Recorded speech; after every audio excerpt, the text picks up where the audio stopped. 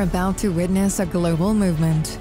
This is the Medicine Girl podcast with renowned healing expert and registered nurse Robin Stebbins. Every week, we shine the light on new ways to heal your body from the root, ignite your inner healer, and tap into your divine wisdom. Begin to live harmoniously with your mind, body, and spirit. You are stronger than you think, braver than you realize. Now is the time to wake up and start living healthier, wealthier, and laugh out loud happier. And here we go. Hello and welcome to the Medicine Girl podcast. It is me, your host, Robin Stebbins, and today I am here with my good friend Susann Van Greunen from over the bridge in Crockett, but you originally come from South Africa. So, my dear friend, if you wouldn't mind just introducing yourself. I always like to ask people to introduce themselves maybe in an original way that you're not used to. Something really current that engages your heart and your soul. And then I've got lots of questions to ask you about what's going on right now and how we can mitigate all of this stress and excess energy. Awesome. Well, thank you. My name is Susann Van Greunen, as you rightfully put out there. I am an emotion code and body code practitioner, certified. And I think the one thing that is most current for me right now is the ability to be able to help people relieve stress, help people to really speak their truth, but also just help people to heal through all of what is currently going on, right? We have so much stuff going on with having to wear masks and, not being able to socialize with people, not being able to be in the same place as more people than what we normally have. But I think for me, the biggest thing is just to be able to, be authentic, just, let people know where I stand, and not really being affected by the emotions and the vibrations of other people. For me, the biggest thing is to keep my vibration high, to try and encourage other people to do the same. So I think that's for me the biggest thing. One thing that is kind of funny, but it's really enjoyable too. I stepped out from a complete IT career, very analytical engineering mindset, and I'm now doing energy healing and emotional healing. So it's quite a shift, and I just love it every minute. That's a huge change. And I think, one of the conversations you and I have had was just about awakening. And you had asked me, kind of how long I've been on this path to awakening. And it's been a long journey, probably in earnest since 2010, where I just knew I had to peel off these layers and step into my authenticity, speak my truth. But your journey has been fairly recent. Yes, very much so. I think one thing that stands out for me is I got caught in this grind, right? I got caught into this. You have to work full time, work 9 to 5, but commuting back to work. And I think, like so many of us, right, we had to make a living. We thought that we had to have all this money. We thought that we had to, have this house, and especially here in California, house prices are so crazy. So I think one of the big things for me is I kind of have been on a path of awakening, but it started more physically. I think I started by getting very sick, and then realizing that I do not really trust the medical system, and turned to natural healing, and started using essential oils for everything, literally in my kitchen, in my bathroom, and for any kind of illnesses and everything. But I think just waking up to other dimensions, waking up to enlightenment, waking up to energy, waking up to quantum physics and things like that. That really took a while. I think I started very 3D. I started with going to Tony Robbins events. It was all about making money, about being, taking action and everything. And then, learned about Dr. Joe Dispenza. And it was such a big shift just by doing that. It just really opened my mind to, to unknown and to possibilities. It's just being open to there is more than just daily grind. There is more to than just saving for retirement. There is more to having to pay the bills all the time and all the stuff that we have and what we surround ourselves with. And I think that was probably one of the biggest shifts for me. And then I did go to Rhythmia in last year, January, and did plant medicine. And even though I didn't experience or felt that I had a big experience, there was a big shift, and I think that really just helped me to understand, follow your heart, be open, everything is in the unknown. And the more we strive to live in the unknown and in the present moment, the better our lives turn out to be. So I'm just writing these things down because I loved a few things that you said. One is I think is most important is we have to stay open.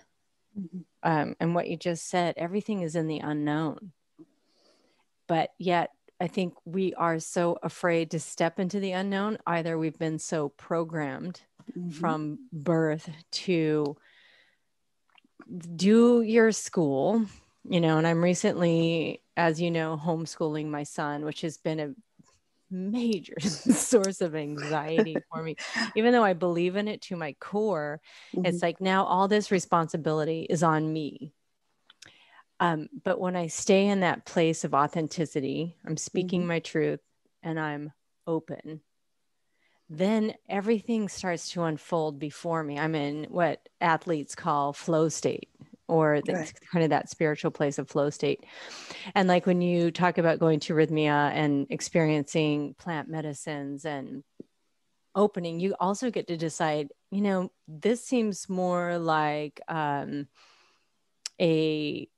factory kind of plant medicine ceremony. There's too many people and there's too many energies and that's the place of being open and authentic. It's not like we're going to get reprogrammed by yet another entity. And I think the spiritual mm-hmm. community is just as susceptible, and they fall prey to that same paradigm right. that mm-hmm. we've all been under. So staying open and understanding that when we speak our truth, that's when I think mm-hmm. the magic happens. Yes. The trick is, what is my truth? Mm-hmm. Sometimes when we're first starting to awaken, I'm not speaking my truth. I'm speaking from other platitudes, mm-hmm. parenting, teachers, those that I've worked with.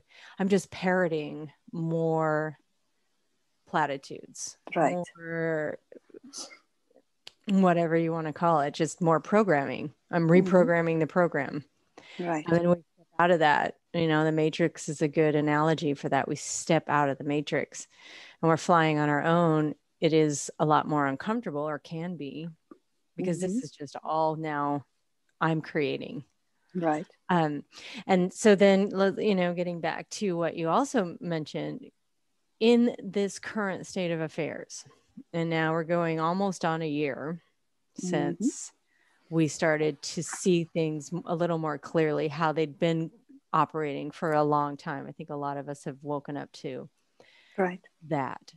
which can cause a lot of individual stress. It can cause a lot of individual insecurity, anxiety. A lot of things can come up. So how have you helped to either awaken those emotions or keep them at a point where you can navigate them? Because when anxiety is too big, we shut down. Right. So we all have to have strategies. And as a practitioner, I'm just really interested in, how do you navigate this new world we're in? Right. And, I have to admit it, initially it was not easy. I think one of the things that really struck me as difficult, one of the things that I really experienced as a really difficult issue was, being surrounded by people who are so programmed, and people who are, just following the mandates and not asking questions and just doing it blindly, right? And I think being surrounded, having most of my friends and my nearest group being so almost want to say easily fooled. I mean, that's maybe not the right choice, but it's kind of like believing that the government is going to save you, believing that, people who are who created computers and things like that are now elected officials and can tell you what you have to do. People who haven't practiced for many years or haven't been in the real world for many years, now all of a sudden is an expert on all things. And I think that was one of the most difficult things that I had to face, is that I kind of had to keep my own sanity. I had to kind of had to step away. I kind of had to put up boundaries. I kind of had to really determine whether I need that energy in my life, right? I've been very blessed with not really struggling a lot with anxiety or, I've really always been very even keeled and very, I'm very decisive. So I can very quickly decide, which way I want to go, or which choice I want to make is really the right place, right? Am I going to allow myself to be affected by somebody who is so programmed and so easily manipulated, versus am I going to step up and say, this is it. I am not going to do this. I am not going to fall into that fear state. I'm not going to allow people's opinions and people's perceptions change my choice and what I feel is the right thing. I stepped into a health journey 7 years ago now, and I really decided that I am not going to have people change affect my immune system by forcing me to wear a mask full time, right? And that was a choice that I made. Everybody is on their own journey, and people make their own choices, and if that works for them, that's fine. But I had to come to terms with everybody being on their own journey. And I think one of the reasons why the emotion code and body code resonated with me right away was the fact that I can really help people with some of those anxieties, those stressors, and also by helping them healing some of those effects of their immune systems being impacted or affected, by able to help them alleviate some of those fears, by able to heal them on levels that our subconscious knows everything, right? So Right. by be able to heal people by proxy and by tapping into their subconscious for that matter. I mean, and that So- sounds kind of, Well, that's what I was going to say. It's kind of esoteric, and it's right. out in the field. So why don't we just take it and use me as an example? So I was listening to, on all I do when I drive around to see patients is I listen to podcasts, and I listened to this podcast on the emotion code. And I know when I get those hits from my soul that it's in alignment. And so I knew I had to do that right away. So I went on the emotion code website and I looked at practitioners, and I saw your picture, and I got another hit. Contacted you, you contacted me right back. And the hit that I had was that I don't want to have to dig around and sleuth through my past, through my ancestral past, to try and determine what's holding me back and what isn't. I had severe lower back pain, and all of the physical things I had been doing were not working. Doing yoga every day, stretching, breath work, my diet's phenomenal. None of that was alleviating the pain. So there was something else going on with it. And you look at,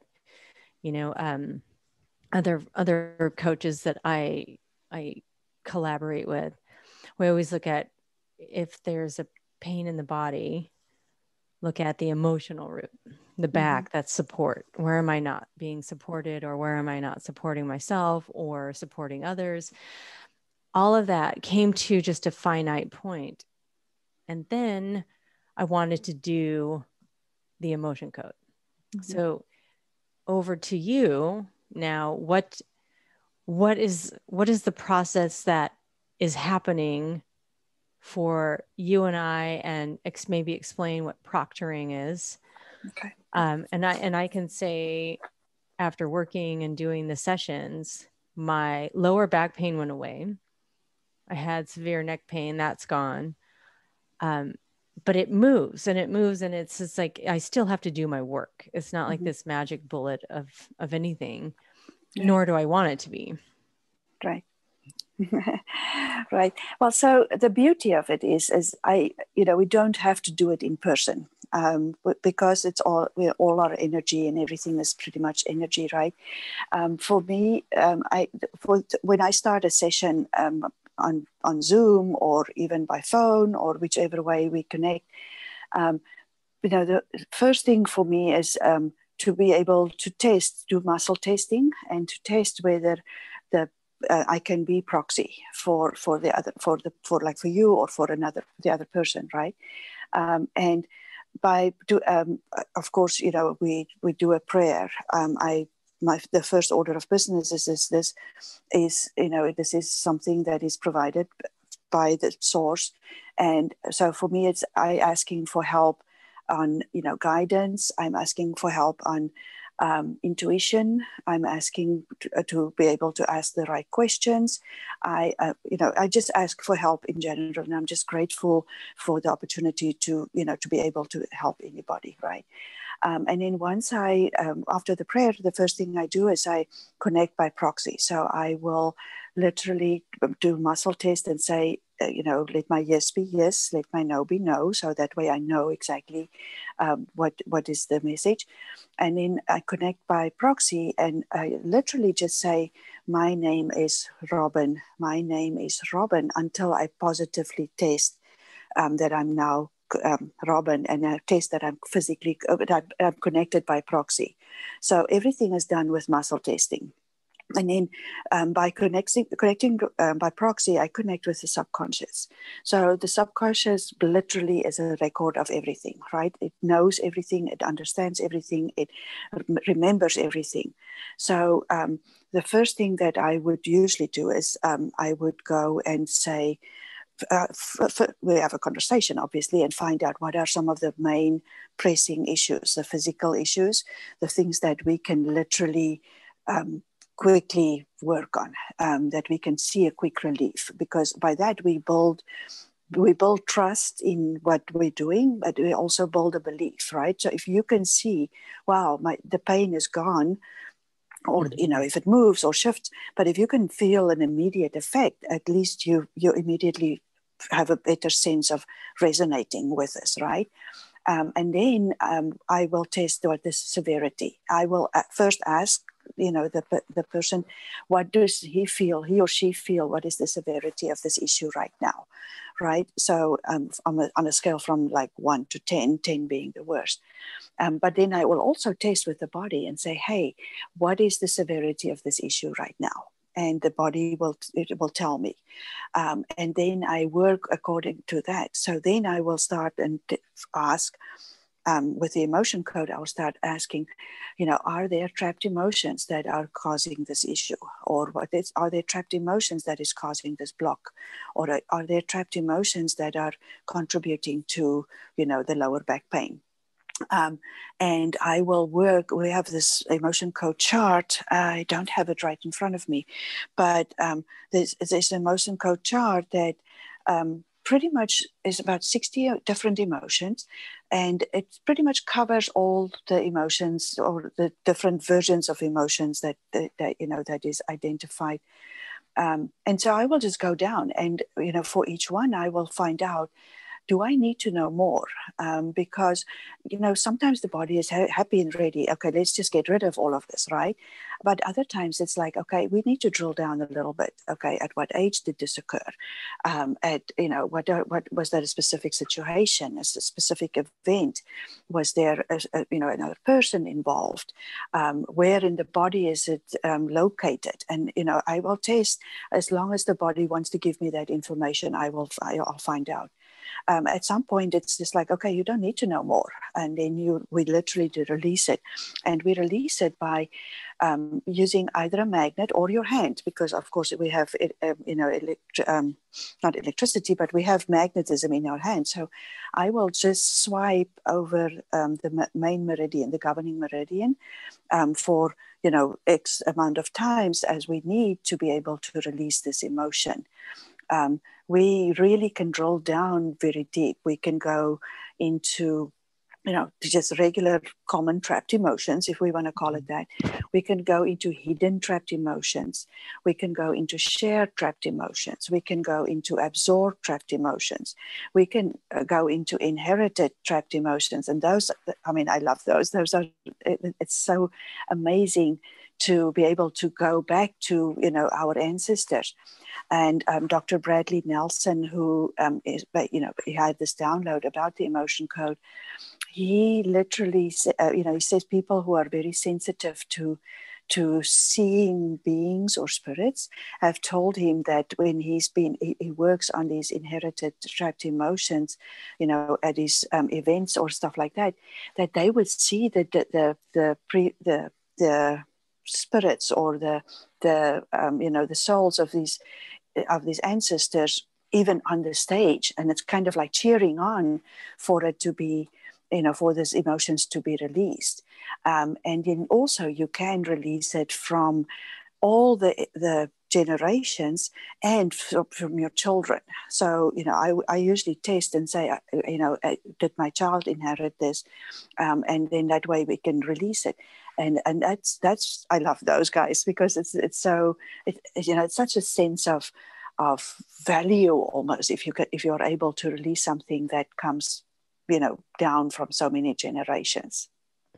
That's it. And to not get stuck in the sleuthing and the detective work, because I think we can get, and I have seen personally a lot of people doing their personal growth and their work, getting stuck in that, what I call making love to their disease or making love to their diagnosis. It's not meant to be held in the body. It's not meant to be used as a tool of, well, here's why I can't show up completely authentically, because, I suffered this trauma at this age and ancestral trauma happened here. So I'm not going to be firing on all cylinders. Right. and this is why I love this modality so much, is that it releases it, whether you understand it, whether you know about it, whether you pinpoint it. It's done in, 3 or 4 sessions, and it's quite miraculous because I felt it being released from my body, and I didn't have to necessarily believe in the proxy. It just is. Right. And we are, and I always like to bring things back scientifically for my patients that listen to the podcast and the physicians that I work with. We are electrical energy. We have a magnetic field. Our thoughts can be measured outside of our body with the rudimentary instruments that we have right now. So you have to know, thoughts are creating our reality. And this stored emotions are stored electrical energy. Right. And they are in the body, and they are not meant to be in the body. We are not taught from the beginning how to release emotions. None of that's taught. Whether it's on purpose or not, that's another discussion. But to be able to have someone go in and release those is nothing short for me of a miracle.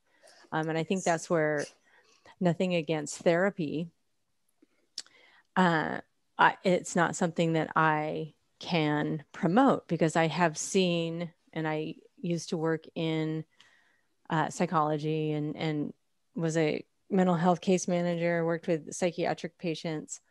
I never saw anyone get better. Either with the drugs that we gave them were poisonous, or the therapies we had just kept people stuck, or sometimes worse. Right. And I know occasionally some people get better, but can you explain to those that are skeptical how this works on the energetic level? Right. Okay. So the one thing that, that I've learned and I've seen too is, so we experience these emotions. Sometimes it's very small, right? Somebody say something to us and it sort of hits us in the chest, but we don't really pay attention, right? Or sometimes it's, a car accident, or sometimes it's being abused. And what happens is, as children, we are kind of told, children should be seen but not heard, or, there's different things that we've been during our education. And, it's like our parents don't know better, or, it's just something that happens, right? But our emotions are so delicate that the smallest thing will sometimes come. And some of us are strong, and we like, it's water off a duck's back and it just goes. But for other people, it gets stuck, right? It goes sit. And these emotions find a place where there's a weakness. So, say for instance, you have, an infection in a gland or something. These emotions will find this spot, and it's like the size. It can be like the apple to a grapefruit size, and it will go and find the spot, and it will go and sit there. And so basically it affects your energy flow, because now your flow would usually just go straight down, or it would go down your meridians, but now you have this energy stuck here. And so now there's a protrusion, right? There's a distortion in the flow. And so then also some other things that we would do is we would build walls, right? So the heart wall is one of the biggest things that we all have it. We all build these walls around us to protect ourselves. But we also, by doing that, we keep ourselves in, and we protect, keep everybody else out. And so these heart walls it builds like blocks in our energy field. And so now there's an imbalance, right? So now your body is going to try everything in its power to circumvent it. But this, emotionally, we're stuck with this thing in our energy flow. And so I think the biggest thing is that we also have to remember is that it's like an onion, right? So every time we release emotions, sometimes it's not even related to what we are thinking, right? We're thinking, oh, I have back pain, but it comes up with something in the mid-ear, or it comes up with something in the, in the misalignment in the vertebrae, or whatever a different reason. But it's like an onion, and you just peel it down, right? But I think the biggest thing that we have to remember is if as soon as there's an imbalance, we are not working as prime human beings. And so many of us always suppress our emotions. We never talk about it. We never express it. We never, share that. I feel really sad that you say that, or it's just like that's how we've grown up, right? And I think with this modality, the best part of it is it peels this onion, so it takes it out and it takes it out, and it eventually it gets to the root of it. It doesn't matter what it is, it gets to the bottom of it.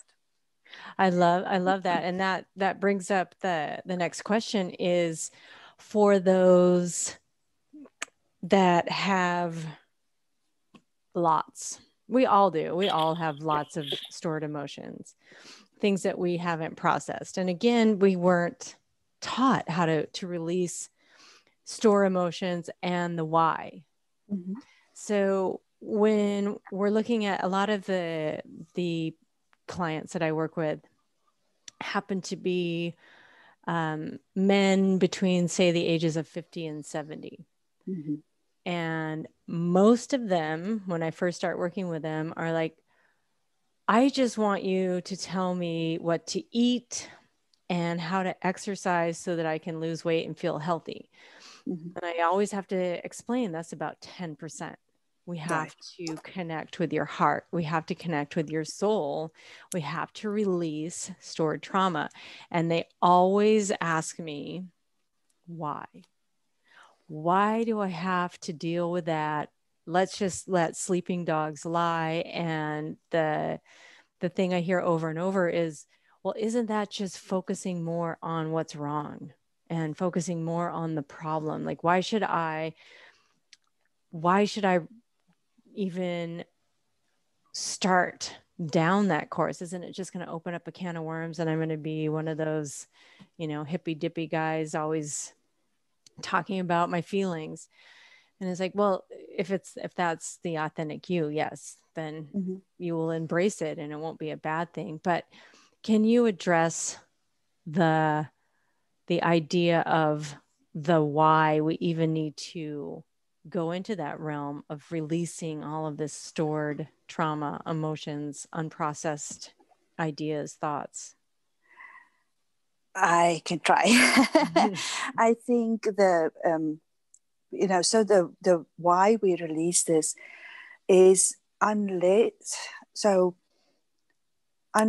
we really go down to, forgiving ourselves and, really forgiving any kind of wrongs that were done to us. And we can really mentally and emotionally do that very truthfully, right? Will we be able to really heal our bodies? So, I think the one thing that I want to, or that worked for me, put it this way, is, I always thought, I'm quite open-hearted, I can forgive easily, I don't hold a grudge and stuff like that. However, subconsciously, because of those emotions still sitting in your body, and that feelings still stuck in there, until you can really release those traumas and those energies and those emotions, your body is not going to heal itself, right? Because everything that is pretty much any disease or any imbalance or any illness that comes up, or any pain, physical pain, emotional pain, all of those are caused by energy and emotions and feelings, because every feeling that we have has an emotion stuck attached to it. And I think everything in our lives are really energy and emotion based. And the reason why we need to release those and get down to the true self and the pureness of being is that we can prevent any kind of disease through that. We can heal any kind of disease, and we have to give our bodies the physical chance to heal by releasing all of that emotional and mental undercurrencies to it. Does that make sense? Yeah, that makes a lot of sense. And I think too, not only is it the ability to heal our bodies and prevent disease, but it's also living life optimized, and recently Yes. I did a podcast with Mike Chaldone around alcohol and wellness. Mm-hmm. And I am very healthy. I do a lot of work on myself. Mm-hmm. However, I would have like 1 or 2 glasses of wine, 3 or 4 times a week, minimum. Mm-hmm. And I started to ask the question, like, what is this doing for me? And the answer was, it's holding me back. It's numbing me. It's a lower vibration energy. Mm-hmm. And then the question became, how would I feel if I got rid of all of the lower vibration substances and people, thoughts? How would I feel? Right. And that's, I think, what this does as well, is it allows you to experience this vessel in an optimized state. Yes. And so that you're giving, it's like you're clearing out everything, not just the toxins that we're eating, but it's the toxins of the past that have accumulated in your psyche, whether you agree to them or not. Sometimes we come in with them, and you can look at the study of epigenetics. It's science. Yes. So it's cleaning out your being. I call it a purification. The wellness program that I do with people is called a purification. We're purifying everything that goes in, everything that comes out, everything that's surrounding your energy field to experience life on that optimized pathway. Right. And, that is actually super interesting that you just mentioned that, because that's where the body code comes in, because the body code is based on the emotion code, and it's based on the release of emotions and toxin and trapped everything that's sort of stuck in our bodies.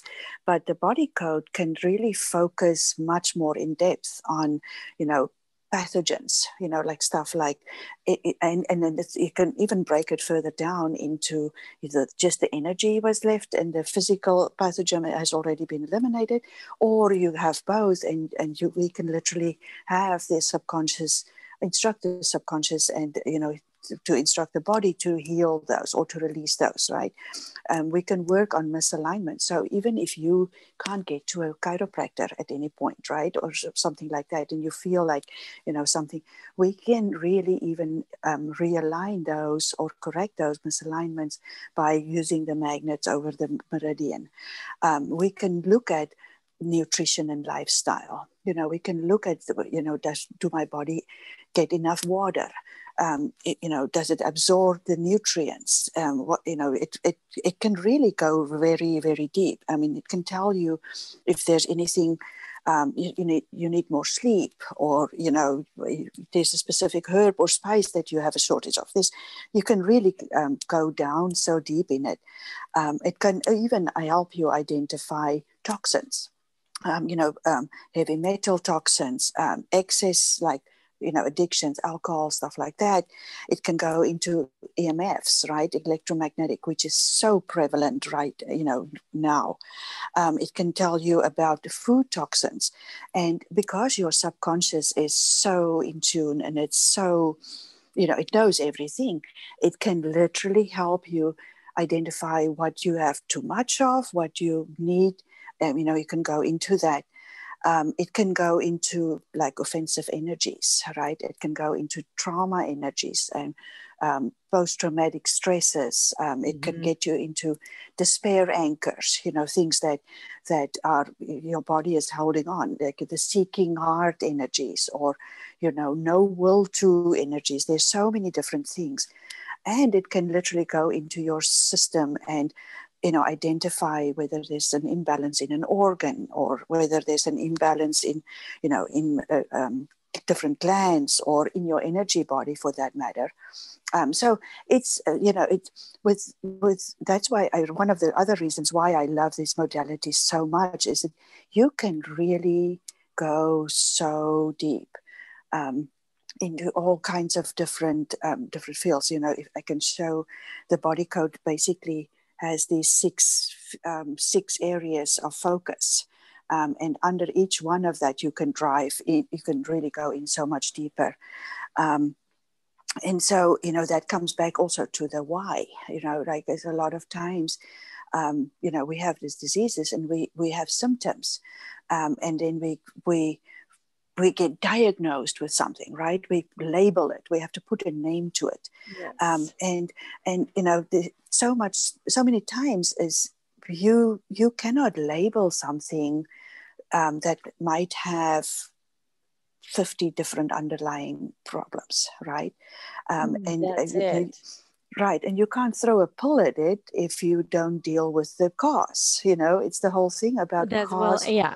Right. And that's that beautiful cycle that the drug companies put us in. Beautiful for them, because they give us a label that then we buy into, that they didn't have all of these diagnoses until they had a drug. First they get the drug, then they create the diagnosis, ADHD. So then we get, Ritalin was created. Oh, here's what it can work for. And all these kids that can't sit still for 6 hours, we get a label on ADHD instead of normal children that not be able to sit still for 6 hours, and then give them these drugs. And then they get side effects. So then we have customers for life. Right. When we step out of that paradigm and we look at, I'm not going to, and Keith Mitchell, I will always give him a shout out. He said when he's an NFL linebacker, paralyzed on the field, and the doctor came in and said he would never walk again. And this is what I want to impress on every single person. Anyone that comes in and tells you who you are, this is what I want you to say. Who are you to diagnose me with anything? I will not give you that power. We have that power, and we don't have to know exactly the root. This is why I love this so much, because, if we get into Freud and therapy and all these different modalities, you're looking at literally infinite data points in your life. You will not find the root that way. That is impossible. The root this way is, I have lower back pain. I go to you, and 3 sessions later, it's released, because we're releasing all of it. We're releasing all of the stored trauma. Not to say that I just go to you and you do all this stuff for me. I'm still stepping in my truth. I'm still eating right. I'm still doing my yoga. I'm still doing my breath work, because those feel in alignment with myself optimized. Right. So in conclusion, since we're getting towards the end of the time, what can you tell people? I'll give everyone links on where to find you, but what can you give those that are in a place of suffering or deep in an illness or diagnosis, some simple things that they could do right now to help start that shift? Well, I think that the biggest thing that I can really offer anybody, and that's the one thing that I offer myself, is just always ask yourself the question, is this really the way that I want to, proceed? Is this really the way that I want to see myself? I think one of the things that we have to ask is this the legacy I want to leave, right? What do I want to have on my tombstone one day? Do I want to say that I lived in fear and I never really enjoyed everything in life and that I live with regrets?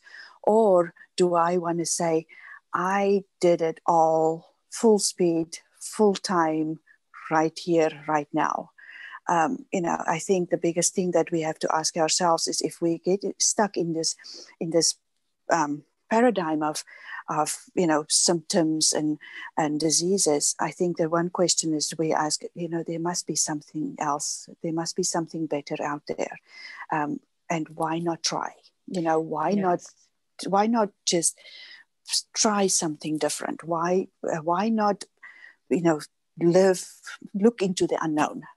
Why not look into possibilities? I think the biggest thing is that there's so much out there for us. There's so many possibilities. Why not go for it?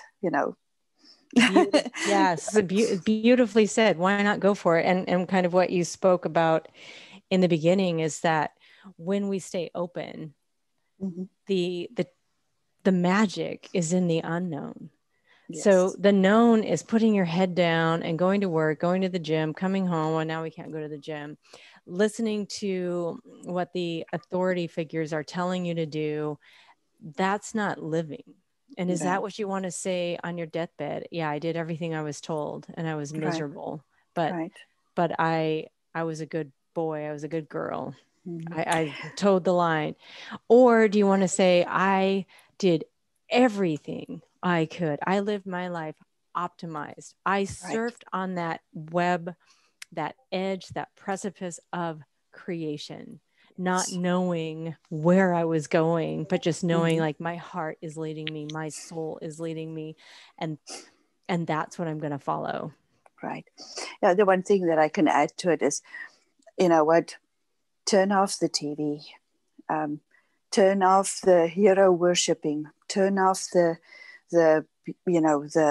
movies, turn off the programming, right? Because that's what it is. It's television programming. Yes. It's movie programming, right? I think the biggest thing is get outside. Enjoy nature. Mother Gaia is amazing. And just imagine our bodies is every one of us, it's an amazing miracle. Our bodies can heal ourselves, can heal itself from the inside out. It's what we put in, the fuel that we put in, the food that we put in is what can heal us. We are a miracle. Mm-hmm. And the more like this, scrolling through this, like you said, I love that, hero worshiping. Mm-hmm. And I keep saying this, like, there is no God above you. You are God manifesting in these amazing, incredible ways. Stop the hero worshiping. Stop trying to convince your friends to hero worship.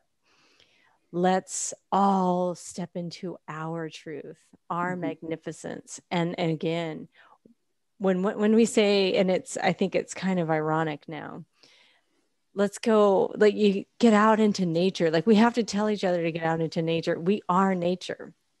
We are nature manifesting. We are the earth peopling.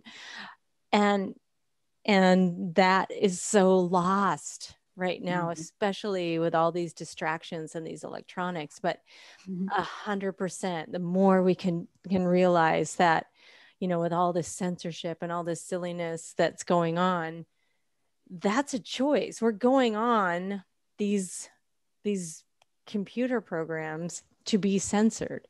Right.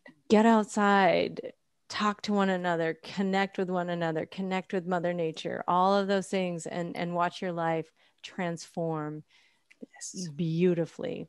Well, Susanna, thank you so much for being on my podcast and promoting these beautiful forms of wellness. And I will have links to your website where people can find you to do the emotion code, and and any other links that you want me to put. Is there any final thing you want people to know about you, or something about life?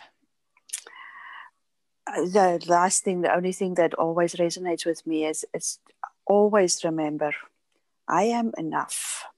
I'm not enough of anything. I am enough. Everything I need is within me now.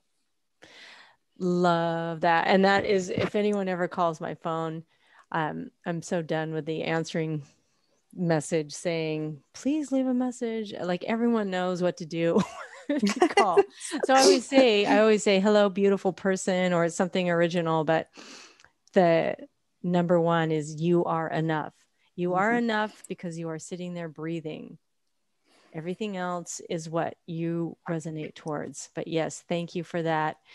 Susanna, you are enough. You are beautiful. Thank you for being here and connecting with me. And I hope you have an amazing rest of your day. Thank you. The same to you.